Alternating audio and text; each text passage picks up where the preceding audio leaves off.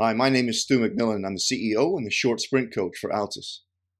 This video is a review of the 2021 competitive season for American sprinter Chris Royster. In it, I answer the question, how did Chris get so good this year? He came into the season with a PR of 10:20, and he actually ran faster than that 8 times, which is pretty good. It's especially good when you consider the context. You see, Chris is 29. He works full-time, and he's ran about the same time for the last 4 years, making a few jumps each year on either his PR or his consistency, but nothing really to show that he'd be capable of dropping his season average by almost 0.2 of a second over his last competitive season. Hopefully, through watching this, you don't only get a better idea of who Chris is, but you can also pick up some of the lessons that we learned, as well as some of the mistakes that we made. I'll talk about the reasons why Chris had such a good year, but also hopefully provide some ideas for you on how to go about your own training. So let's start things off with a quick rundown of who is Chris Royster. As I said, Chris is 29 years old. He's an American sprinter who went to college at the University of South Carolina, from where he graduated in 2015. Then he joined Altis for the 2016-17 season, where he worked with first Coach Dustin Imdick and then Coach Jason Hetler before I took over his training in 2019. He worked full-time at Roadrunner Sports as a manager of the Scottsdale branch, and like all athletes who try to juggle working and training full-time, he's really struggled to find that right balance. His season's best in his first year after college was 10:30. He dropped that to 10:22, which was a new PR in his first year with Altis, and then pretty much ran the same again for the next 2 seasons, before a year off due to COVID, and then finally this year his breakout season. Over the last 3 seasons, his season average has improved from 10:35 and 10:37 in 2018 and 19 to 10:18 this past season. So that's the context. Now let's get into some of the reasons why I thought he improved, as well as maybe some of the things that he attributed it to, as you'll hear throughout. Firstly, and I really don't think this cannot be overstated, is opportunity. You see, so many of the reasons why elite sprinters run elite times is not only because they're elite, but because they have the opportunity to do so. They run on fast tracks, generally with really good wins, against really fast people. A lot. This is one of the reasons why being a sub-elite sprinter is such a grind. You simply don't have those opportunities, especially in the US. Now, one of the things that's come from COVID is an increase in US-based competitions. Travel to Europe was limited because of travel restrictions, and so some great people came together to put on a high-quality US circuit. I still today don't think that the community of track and field in America realize how much they owe people like Paul Doyle and Jesse Williams for their efforts these past few years, especially in 2021. For Chris, he got to race against high-level competition almost every time out, rather than just once in a blue moon. Here's Chris talking about it. I would run in some meets that where I would run against some fast guys, but it wasn't really on a consistent basis. So a lot of the times I would have to try to go out there and push myself. I wouldn't say necessarily have anybody race against, but as far as somebody that can really run 9.9 or something like that, I just wasn't in the races with those guys. So for this year, for me to be in a race with them guys, consistently, I feel like I just learned how to compete. Like I said, and just ultimately, I feel like if you're in a fast race, ultimately, whether you win or lose, you can PR. So like I said, that was the most important thing, is getting a race with these guys, and hopefully just improve enough to where I can compete with them on a consistent basis. Many of these meets also put on rounds, which, if you ask any sprinter, is always a plus. Chris ran in meets that had rounds 6 times this season, running faster in the final than in the rounds in all but one of them. The other thing that COVID provided is one of the reasons why results seem to be so good across the board in the sprints this year. 2020 was a down year for almost everyone, so whether they used this year as a mental break or a physical break, whether they use it to get healthy, to work on their mechanics, or maybe they even use it to train harder for a year. Whatever the reason, it seemed like most track and field athletes had a really good season in 2021. With Chris specifically, we trained as a group up until about the middle of March in 2020, and then he was by himself for the remainder of the year. He trained solo for 3 to 4 days a week, on the grass, so probably had a nice mental and physical break from the stress of working so hard over the previous few years. So often the work we do with an athlete is influenced by what he or she looks like. At least it has been with me. Chris is the same. Chris is 6 foot. He was about 195 pounds. He's a really strong and muscular guy. So there's an assumption that he would respond better to more power speed work, more intensity, less volume. Now, you might have the opposite thought if you've got a really skinny guy, right? Okay, this guy is clearly not good because he's so powerful. It's because of his work capacity or his elasticity. And so you train him that way. See, Chris is good not because he is strong, not because he is elastic, and not because his technique is great. He is good, at least partly, because he has really good capacity. He's a grinder, and so he needs those opportunities to grind. So even though this kind of sits outside of my own philosophy, rather than fighting this, I needed to come to terms with it. So I had to program in these opportunities to grind. Here's Chris talking about where his love for the longer stuff comes from. I like the fact that we did, I like doing longer runs. So I know there was an extended period of time where we was doing a lot of 40-second runs, 30-second runs. And, just from my past and just learning from my background and, just being at South Carolina, you would train for real, honestly, like a quarter mile. So having that background, I feel like, just even through high school, just knowing that I need that longer stuff.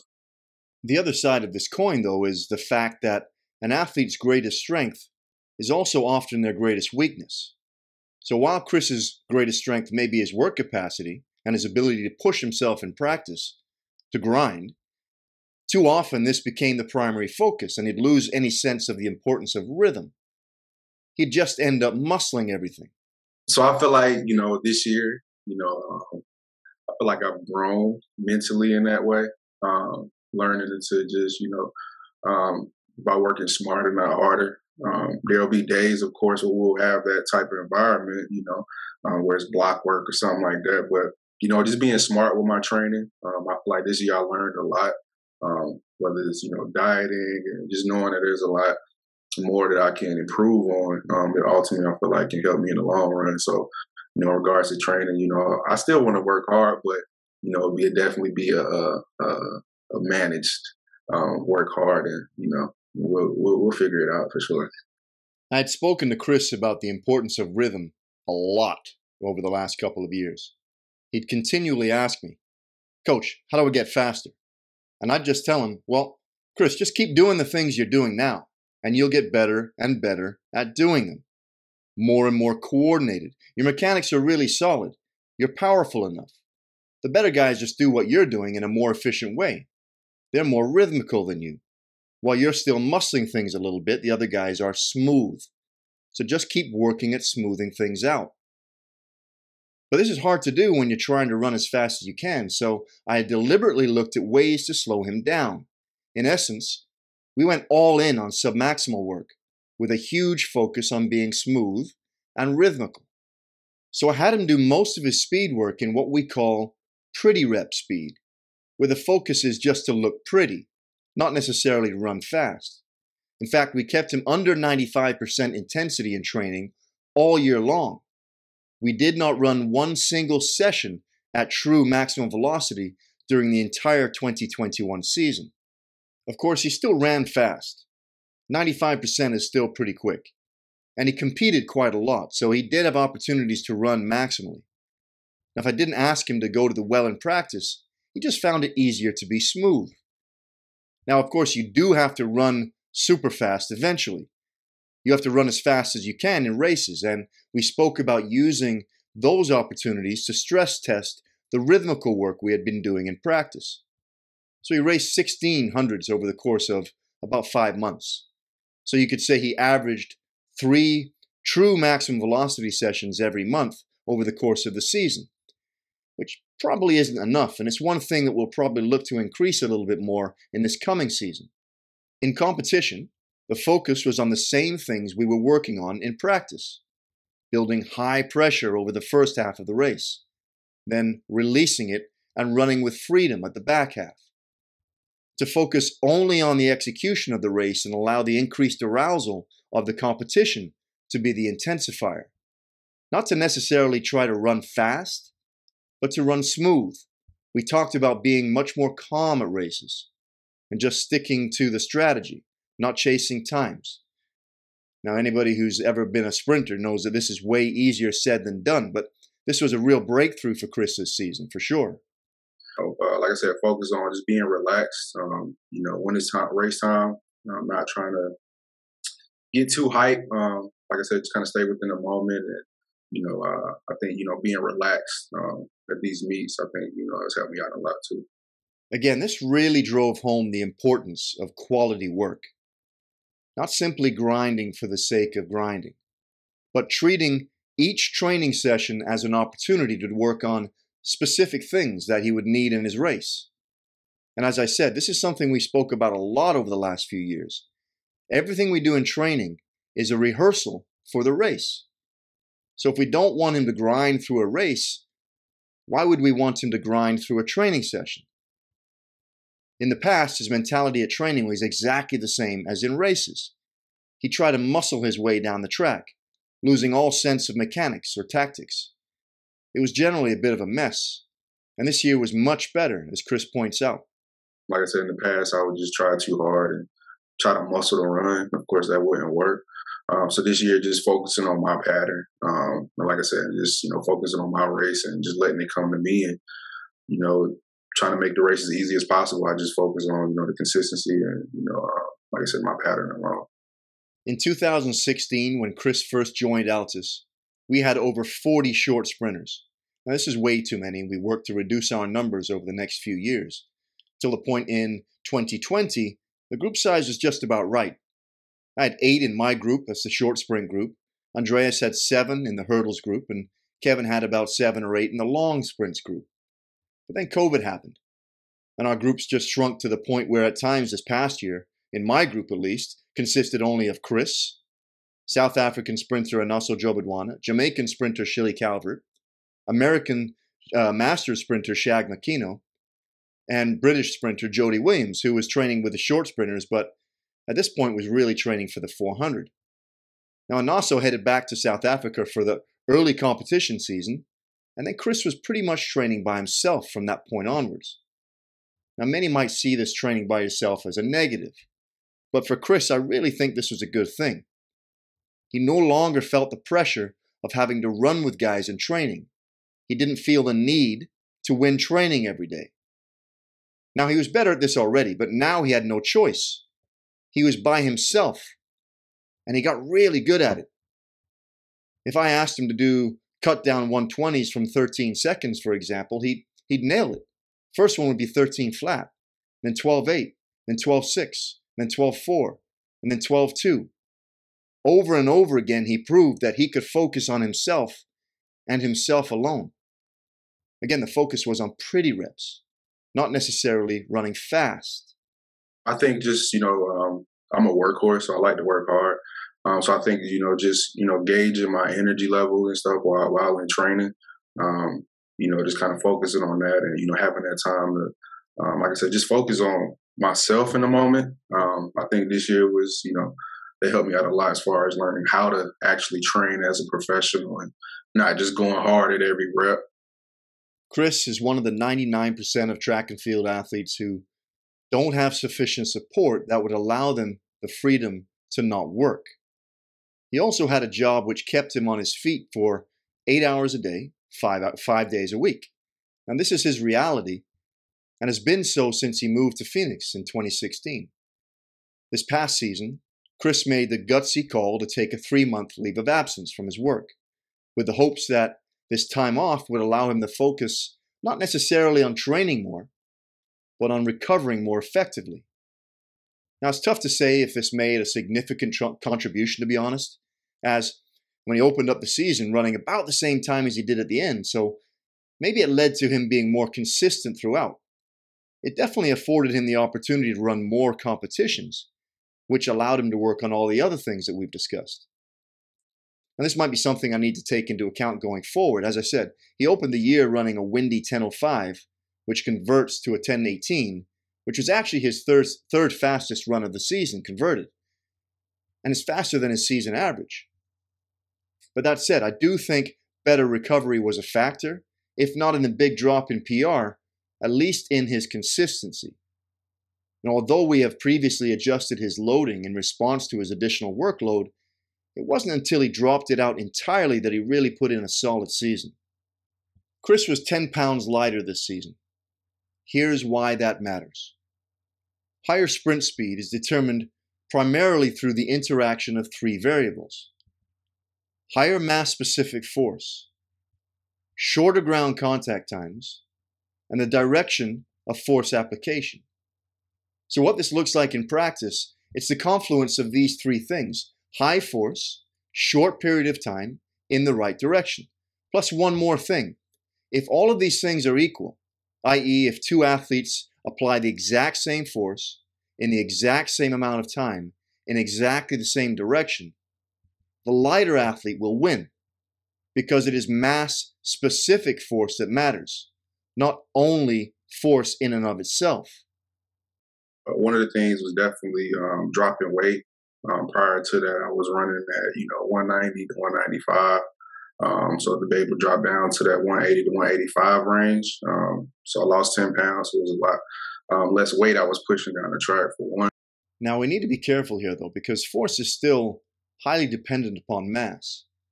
So if we lose too much mass, especially muscle mass, then we might just be negatively affecting their force-producing ability. In addition, we might also negatively affect an athlete's psyche. If a quote-unquote power athlete feels overly skinny, this can actually have an effect in their confidence. I've seen this quite a bit. Higher relative strength and power levels, but not running as fast, as they just don't feel powerful. So a word to all coaches in this: tread carefully, especially with male sprinters. Trial and error is your friend here. And it goes back to what I was talking about before, with training being a rehearsal. Now, training allows you the space and the time to trial out not only different ways of moving, but different body weights. I generally like to do a little bit more hypertrophy work through the fall and the winter season, and then slowly start taking it away until the point where the athlete feels really good, fast, powerful, and elastic. And finally, one thing that a lot of people have asked me about is the impact of the new shoe technology. Did Chris improve simply because the shoes were better? Well, in a word, maybe, but probably not. Here's Chris describing his first experience with the shoes, which was actually in the Olympic trials race. Just wanted to at least test them and try them out. And, my first time getting my hands on them was, the day of the race. So when I did get my hands on them, I'm like, I'm in a gray area here. Like, I really want to wear these. I'm super excited because I just, just from the reviews and, I've seen people run fast and I'm like, all right, cool. It's my opportunity to try to, see if they work for me. And it didn't go that well. So like I said, that was my first time, my first race in it wasn't a prelims, and it just felt so different. The spikes are a different type of spikes. You can't just, I don't feel like you can just jump into them, especially if you've never worn them before. So I think that was definitely my biggest mistake. So leaving aside the big mistake of taking this risk at the Olympic trials for a second, Chris ended up racing in the super spikes for the remainder of the season after trials. But prior to making the switch, Chris's wind-adjusted average 100-meter time was 10:25. After making the switch, it was 10:22. So a little faster, but not really that significant, right? And probably nothing that can't be explained by him just being in better shape and racing against faster people later on in the season. That said, the shoes definitely make a difference, for some. But how much? This is a question that my friend Kaba Tolbert asked me just the other day, in fact. There's almost certainly a distribution across the population where they help most people by a certain percentage, don't help others at all, and maybe even harm some, as they obviously did with Chris at the Olympic trials. Now, it's hard to even say what the improvement is, where it stems from. There's probably a small effect on maximum velocity, and a larger effect on economy, leading to the ability to maintain a higher percentage of max velocity for much longer into the race. We are seeing athletes reach max velocity later and maintain it for longer. So in essence, less deceleration at the end of races. On average, at the top end of the sport, I'd guess that the shoes are worth about 1/10 of a second for every 100 meters. So about 1/10 in the 100, a couple tenths in the deuce, and maybe up to about 1/2 a second for some athletes in the 400. So it will be really interesting to see if there is some sort of knock-on effect for Chris for next year, which will be his first year in the Super Spikes, or his first full year in the Super Spikes. Because if he can find another 1/10, then he is solidly putting himself into the conversation for making the US team. So I hope that was useful for you. I actually had some fun going through this. It's the sort of process that we go through at the end of the season with all athletes, whether they had a breakthrough year like Chris or if they had a bad one. Learning the lessons from the debrief process is the key to moving forward. So the lessons for me from this past season with Chris is to continue doing the things that went well, getting lanes in good races, continuing to focus on work capacity and rhythm. Can he continue to improve his competitive mindset, where the focus on training continues to move away from just simply grinding for the sake of grinding and continuing to dial in on the important objectives? Let's see where he ends up weight-wise, as well as how he responds to a full season wearing the new Super Spikes. One thing I'm definitely going to do is find more room for more high-intensity work a little bit earlier in the season, as we didn't really see as big of an improvement across the totality of the season as I'd like to see, and I'd normally would expect. Now I'm confident, and so is Chris. I don't think he's at his ceiling yet, and while it's impossible to know exactly where his ceiling is, we do know he's not there yet, so look for more improvements in 2022. Or maybe it's all just the shoes.